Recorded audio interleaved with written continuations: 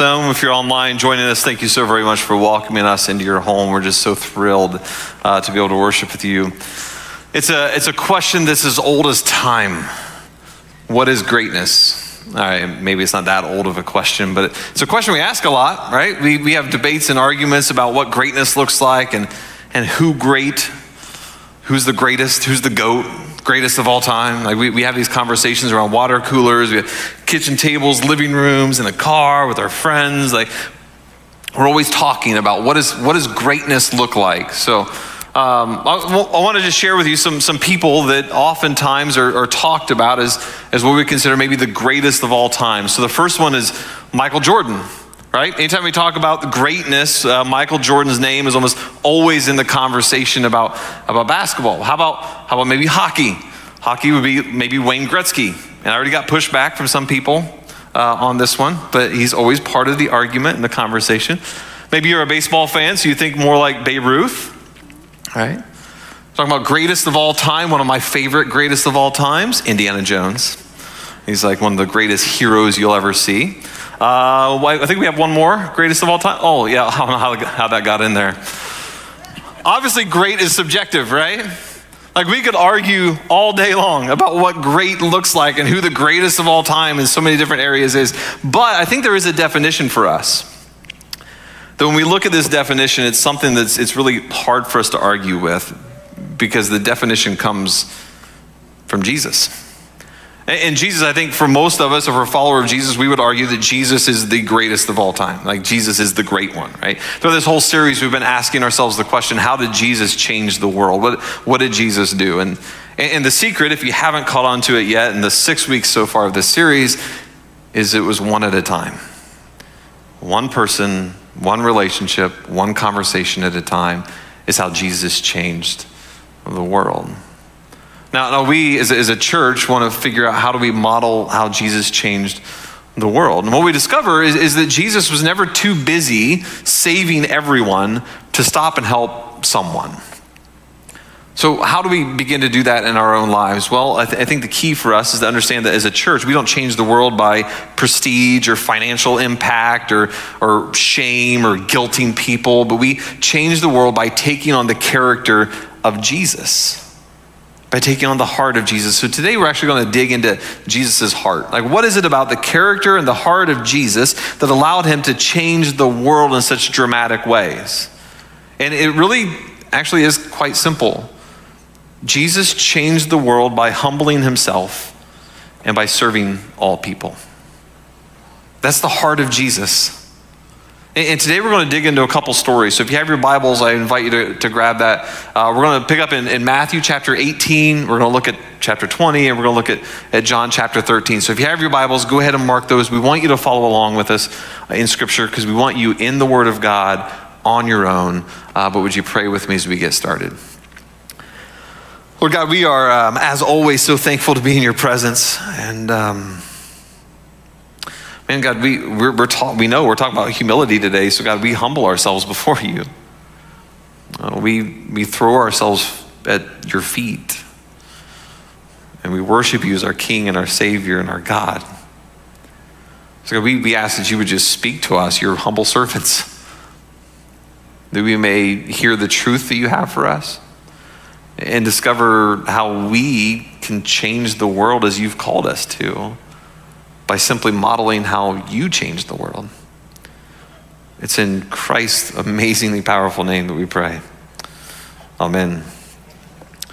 So his name was Sam Rayburn. Sam Rayburn was a Speaker of the House for 17 years for the United States. That's 17 long years of very prestigious, very powerful position. That position is third in line for the presidency. So something happens to the top two guys, guess who's next? It's him. There's a lot of power in that and a lot of prestige. And one day, Mr. Rayburn got word that one of his journalist friend's daughter had died tragically.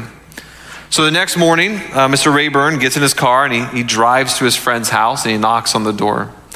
The father, grieving father, opens the door and they have some small chit-chat, condolences are shared, and he says, "Is there anything that I can do to help you guys during this time?" And his friend said, "Well, no, I don't think so. I mean, all the arrangements are being made. There's really nothing nothing that you can do. And Mr. Rayburn looked at him and said, well, have you had your coffee this morning? And he says, well, no, we've been so busy, I haven't had time to do that. So Rayburn busts his way into the house and goes into the kitchen and begins to make coffee for this man and for his family. And while he's making coffee, his friend realizes that he knew that Mr. Rayburn had an appointment at the White House with the president to have lunch that day in an important meeting. And he says, Sam, aren't you supposed to be at the White House today? I don't know what you're doing here. He says, don't worry about it. I told the president that I had a friend who was in need. And what I love about that story is I think it models for us what greatness means for Jesus. Because here's a man who, like, again, third in line for the presidency, kind of an important gig. The meeting with the president, probably pretty important.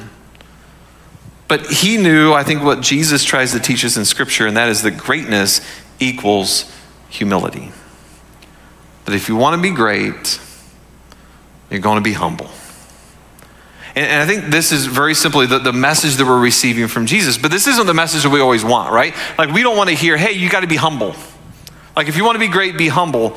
Like, we would rather it be something, I don't know, more powerful, more impressive, I don't know, more cool. Because there's a part of us, inside of each and every one of us, we like to be recognized. We like to be noticed. We like to be powerful. And we're in good company. Because the disciples were the same way. In fact, sometimes the disciples had these kind of awkward interactions with Jesus in these weird times and moments where they really outed themselves as being what I would consider greatness hogs. Like they loved the idea of being great. And sometimes in some really weird situations, they would enter into conversations with Jesus that would kind of out them in that. Listen to the beginning of chapter 18. At that time, the disciples came to Jesus and asked, who then is the greatest in the kingdom of heaven? He called a little child to him and placed the child among them and said, truly I tell you, unless you change and become like little children, you will never enter the kingdom of heaven. Therefore, whoever takes a lowly position of this child is the greatest in the kingdom of heaven. Now, I want you to imagine this scenario for a moment. Jesus is in like his third year of earthly ministry. He's approaching his death. He knows it's coming. He's just started telling the disciples that he's going to die. So here's the scenario. You're approaching your death. You're approaching your last moments. And you tell your closest friends, hey guys, like my time here on earth is coming to an end. And you start to share your heart about that. And as they listen to you share their story, what they do is the first thing they say is like, well, hey, that new car that you bought, like, what are you gonna do with that? Can I have that? What about your house? Can I have your house? Like, what about all this stuff? Like, right? Like, and they're not even listening to the weight of what you're saying and what you're sharing with them. Instead, they're worried about your stuff and how they get their hands on your stuff. In a way, that's what's happening with Jesus. Jesus is like, guys, I'm gonna die. And their first question is, well, what seat do I get in your kingdom? Like, it's like they're not even registering with what Jesus is communicating to them. So Jesus' response to them and using this child is basically saying, hey guys, look, if you want to be great, stop trying to be great. If you want to be great in my kingdom, then you've got to humble yourself. If you want to be great in my kingdom, you've got to be humble. You ever spend time with kids? Like, and realize I'm talking like the younger kids, like before we as adults mess them up, like before they care what the world thinks about them, before they're worried about social status and prestige and power and all that stuff. Normally after every service that we have, that my family is here for, my wife will go and get my youngest daughter from the children's ministry. She's 7. And when they walk out of the doors on the other side of the field, she will see me and you'll hear her across the entire field yell, Daddy, and I'll look over and she runs to give me a big old hug. Eventually she will stop doing that because it will be embarrassing for her. Like, she won't want to engage in a relationship with her dad in that way anymore, because at some point you just don't want to do that. But when they're really little, they don't care. In fact, when you think about like the young children, the type of child that Jesus probably presented in front of the disciples, they are just lowly by nature. They don't have power, they don't have prestige, they don't want it, they don't care about it. They're just children.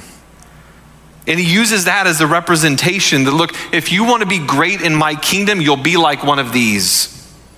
You will choose a lowly position. You will choose to humble yourself because greatness in Jesus' kingdom requires humility.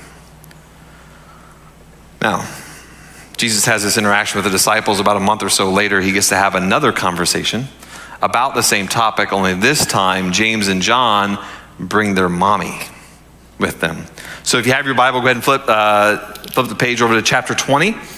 Verse 20 and 21 is where the story starts. It says, then the mother of Zebedee's sons came to Jesus with her sons and kneeling down, asked a favor of him. What is it you want? He asked. She said, grant that one of these two sons of mine may sit at your right and the other at your left in your kingdom. I think it's fascinating that they brought their mom with them. I mean, I think oftentimes we think that they may have gotten drugged there by their mom, but I don't think that's true. I think they actually invited their mother along. This is that point of the story where James and John bring their mom and he hears this question and Jesus like throws his hands up in the story and walks away and says, I'm done, I can't deal with this anymore. That's probably what he wanted to do. That's what I would have done. I remember when I was a kid and I was playing Little League baseball, you know, that transition from T-ball to Little League. Like my dad as the coach isn't pitching anymore. The kids are pitching. This is big boy ball, guys. This is a big deal. And I remember like the first day getting your jersey on, your baseball pants, your stirrups. Like they don't wear stirrups anymore, but the weird baseball socks and the hat and got all ready. But before you go to that first game, you have to have that conversation with your mom, right? And the conversation with your mom is like, look, Mom, this is big boy ball now. And there's going to be guys throwing the ball and there's a chance I might get hurt. If I get hurt, your job, your only job is to keep your butt in that seat. Do not, under any circumstances, no matter how badly I am hurt, come onto that field because you will not embarrass me in front of my friends. Like that's somewhere along that line. You have that conversation with your mother. Like, please don't come out. I know you love me. I know you care, but don't embarrass me. Here's the thing. James and John are adults. They're not in Little League. And they're showing up to Jesus, their teacher, with their mother to fight their fight for them. I think oftentimes we see this and we think, again, like they got drugged there by their moms, but I don't think that's true. I think their desire for greatness was so strong that they would do anything that they could to get the seat at the right and the left hand of Jesus. So they brought their mom to have this conversation with Jesus. And this is how Jesus responds in verse 22. It says, you don't know what you're asking, Jesus said to them. Can you drink the cup I'm going to drink? We can, they answered. I think the fact that they answered resembles, that tells us they're okay with mom being there. Verse 23, Jesus said to them, you will indeed drink of my cup, but to sit at my right or my left is not for me to grant. These places belong to those for whom they've been prepared by my Father. So there's some common ground. Like Jesus is like, yes, you will drink of my cup. You will. You're absolutely right. But I can't promise you anything. I can't promise you these seats. Verse 24. When the 10 heard about this, they were indignant with the two brothers. Of course they were. I mean, this is like drama, right? This is like, anybody watch The Bachelor? This is what, like if you do, shame on you. It's a horrible show. Like there's a lot of drama going on. So they're indignant. Why? Because it's not just James and John. Every single one of them want the right and the left seat beside Jesus. Every single one of them want to be great. They're not upset because James and John had a conversation they didn't agree with. They're upset because James and John had a conversation they wanted to have. And this is Jesus' response in verse 25. Jesus called them together and said, look, guys, you know that the rulers and the Gentiles lord it over them, and their high officials exercise authority over them. Not so with you. Instead, whoever wants to become great among you must be your servant.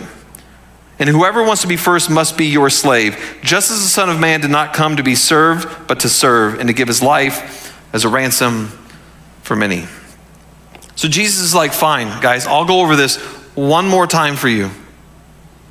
Greatness in my kingdom is not measured by popularity or power. Greatness in my kingdom is measured by humility.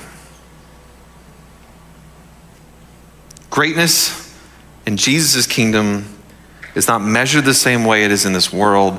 It's measured by our humility. If you want to be great in his kingdom, we'll become humble.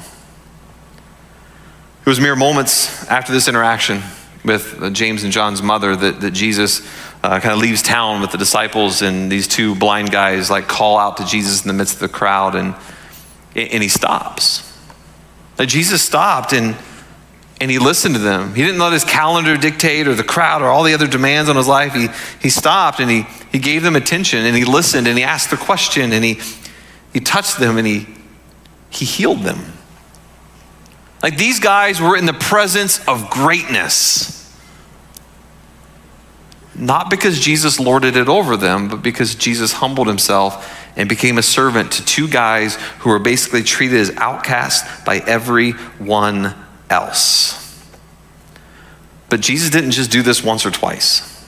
This is how Jesus lived. This is what Jesus does. So if you got your Bibles, flip over to John chapter 13. It was just before the Passover festival. Jesus knew that the hour had come for him to leave this world and go to the Father. Having loved his own who were in the world, he loved them to the end. The evening meal was in progress, and the devil had already prompted Judas, the son of Simon Iscariot, to betray Jesus. Jesus knew, hear this, Jesus knew that the Father had put all things under his power, and that he had come from God and was returning to God. Hear that line? Like all things under his power. What must that have felt like for him? I always wonder, like, what must it have felt like to have that much power? Was it like being bit by a spider like Spider-Man, or being exposed to gamma rays like the Hulk? I don't know. Or maybe it felt like nothing for Jesus. Maybe we have this picture of power that's so skewed in our world that we don't fully understand what it's like for Jesus to receive power, because Jesus had all that power, more power than any other person has ever had. All the power in the world was given to Jesus, and what does he do with it? He washes their feet. One by one at a time, he kneels down and he washes their feet. Now, Jesus knew in this moment that what he did next was going to impact his followers for the rest of their lives. And he chose to become dirty so that they could become clean.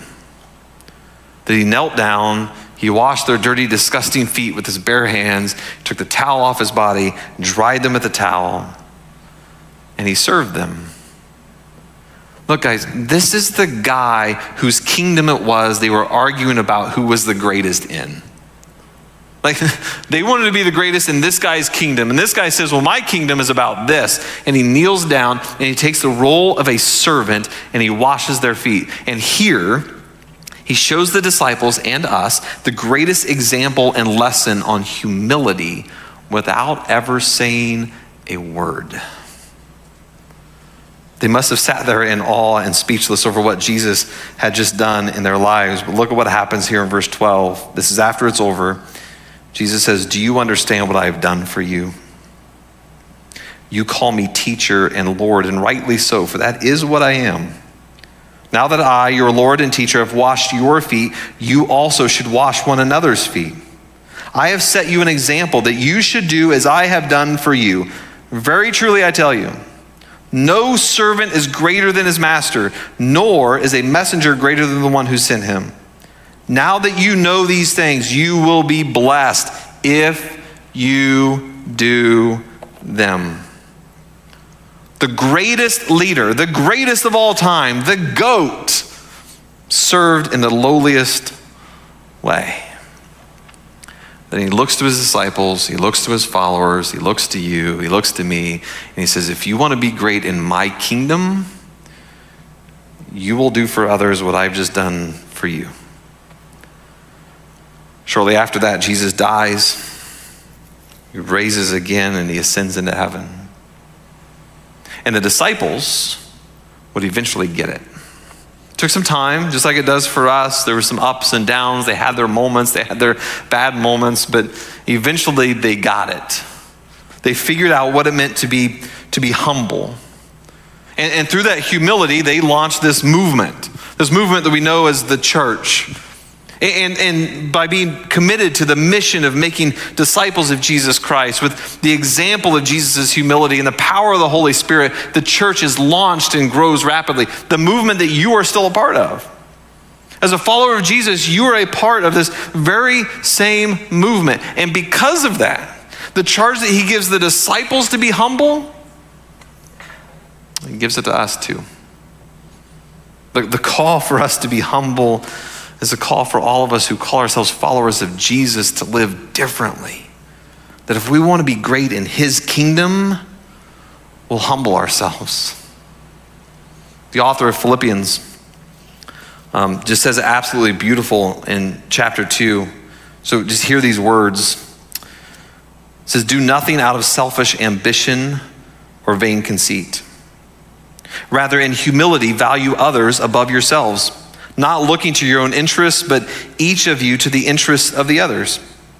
In your relationships with one another, have the same mindset as Christ Jesus, who being in very nature God, did not consider equality with God something to be used to his own advantage. Rather, he made himself nothing by taking the very nature of a servant, being made in human likeness, and being found in appearance as a man, he humbled himself by becoming obedient to death, even death on a cross.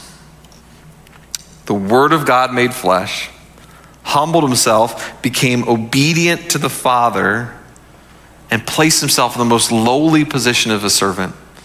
So much so that he humbled himself to the point of death for you. That he took your place because he became so darn humble. Now, honestly, there's a part of me that I don't want to read on because my fear is always that these next few verses is something that we begin to just cling to unnecessarily so without understanding what we just read. But because of everything that we just read, because of the humility and the surrendering of Jesus, because Jesus became a servant, we get to read these words. Therefore, God exalted him to the highest place and gave him the name that is above every name, that at the name of Jesus every knee should bow in heaven and on earth and under the earth, and every tongue acknowledge that Jesus Christ is Lord, to the glory of God the Father. The thing that qualified Jesus for this honor was not his power, it wasn't his prestige, it wasn't his place in society, it wasn't his fame, it wasn't his notoriety. The thing that qualified him for this honor was his humility. The thing that qualified Jesus for this was being humble. Do you want to be great in the kingdom of God? Awesome. Of course you do. Humble yourselves. Do you want to change the world like Jesus did? Of course you do. Humble yourselves and serve others like Jesus did. Your first step is to trust Jesus.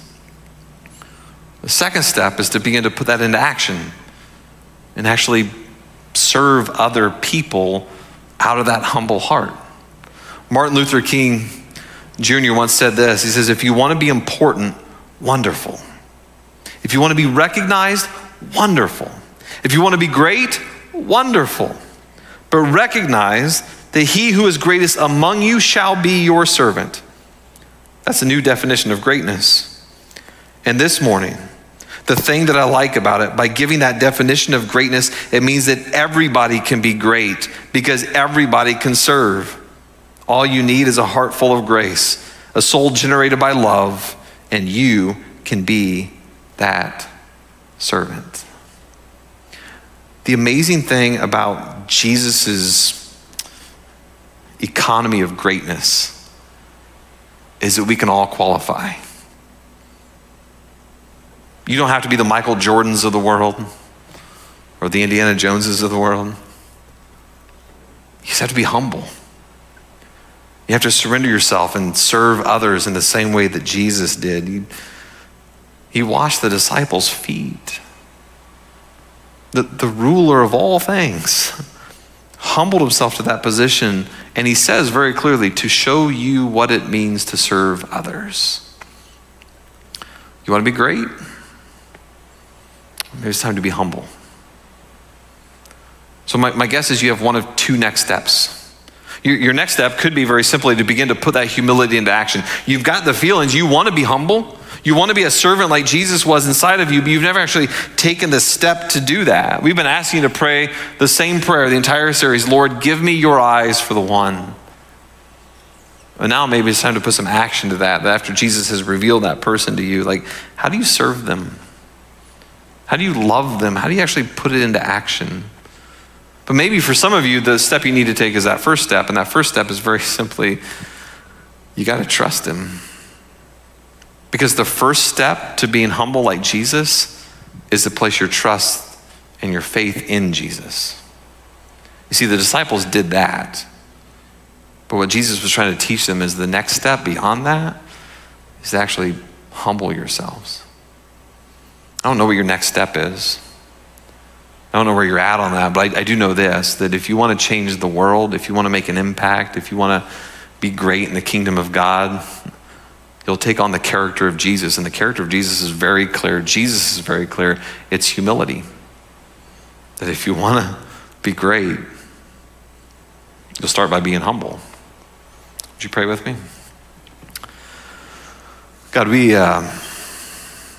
we're honest with you, we struggle with humility.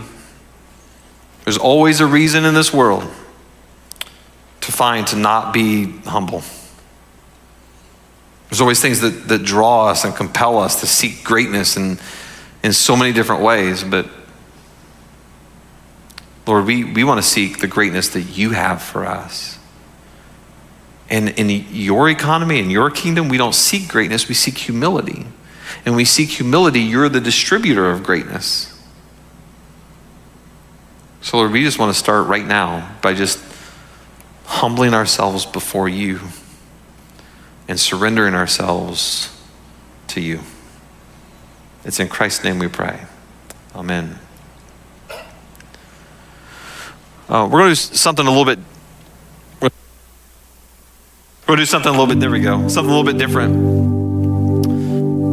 We're going to have this song, and it's just a time for you to just be in prayer and meditate. You know, we do this thing called Encounter, and we'll do that here in a few moments, but this is different. We want you to just sit in the presence of Jesus. And maybe for you, it's just to think about and meditate about the level of trust that you've instilled in him. Maybe for you, it's about finding that humble heart, that character that Jesus has that he so desperately wants you to have, because he does want you to be great.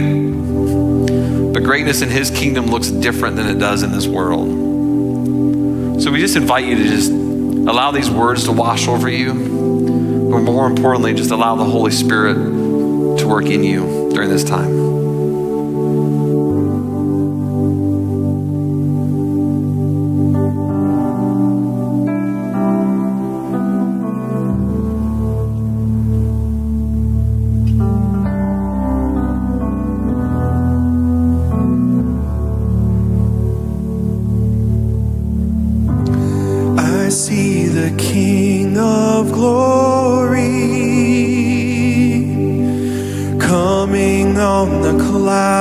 With fire, the whole earth shakes, the whole earth shakes.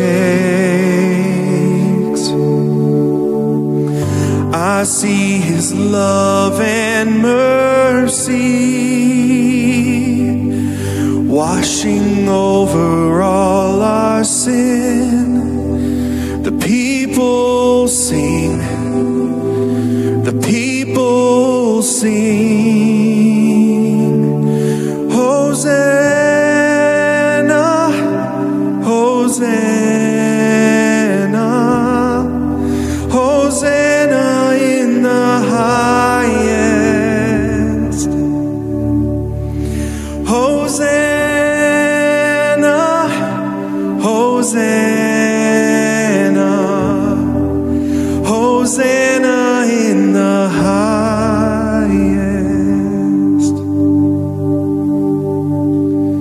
I see a generation rising up to take their place with selfless faith, with selfless faith. Oh, I see a near revival. Oh, it's stirring as we pray and seek. We're on our knees. We're on our knees. Hosanna, Hosanna, Hosanna in the highest. Hosanna, Hosanna, Hosanna in the highest. Heal my heart and make it clean. Open up my eyes to the things unseen. Show me how to love like you have loved me.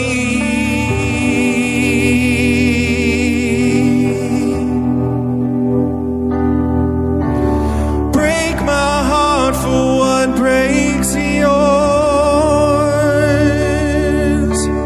Everything I am for your kingdom's cause. As I walk from earth into eternity.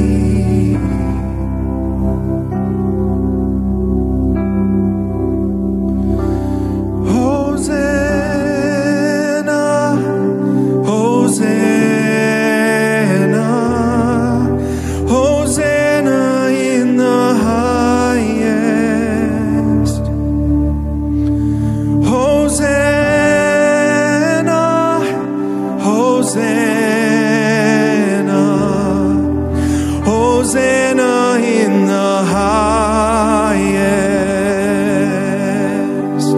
Hosanna, Hosanna, Hosanna in the highest. Hosanna, Hosanna, Hosanna in the highest. Hosanna in the highest. Hosanna in the highest.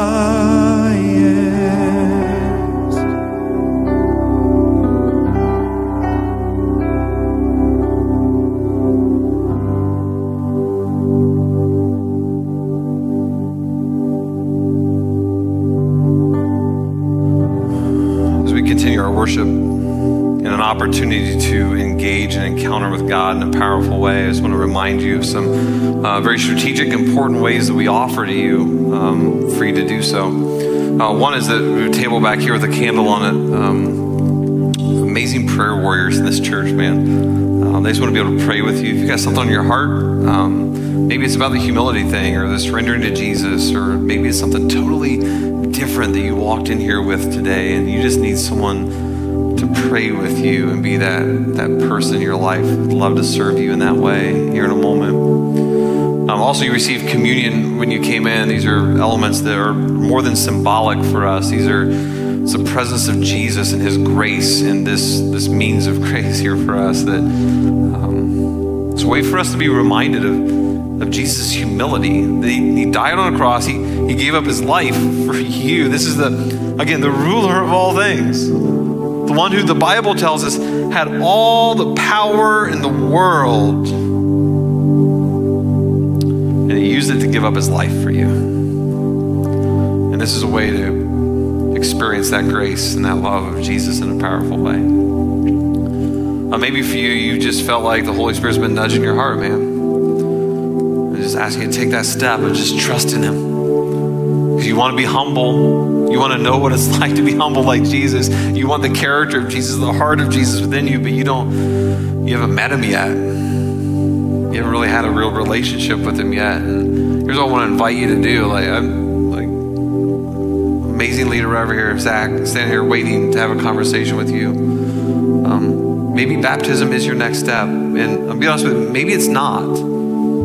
Maybe a conversation with Zach doesn't lock you into jumping in a tank today, but it's a conversation about what does the next step of trusting Jesus look like today. I want to encourage you here in a moment. I want to pray in a moment. And during this moment, here's what I always say, whatever the Holy Spirit's tugging at your heart to do, you should probably do that thing. Beyond anything I've said, do what the Holy Spirit's nudging you to do. If it's one of those three things, we're here to serve you in that way. Would you pray with me as we go into this time of just engaging with God in a powerful way? Lord God, we humbly surrender ourselves to you through our whole lives, but right now, even more so. God, we just throw it all out there. We throw it all on the altar. All of our darkness and our brokenness, our sins and our temptation, our hurts, our pains, our frustrations, our angers, our joys, our celebrations, our laughter, our happiness. We throw it all out there to you, God. We just surrender it all humbly, just throw it all out before you. And right now in this moment, God, if not for just the next few minutes, Holy Spirit, do what you want with it. Just very simple, God, just do what you want.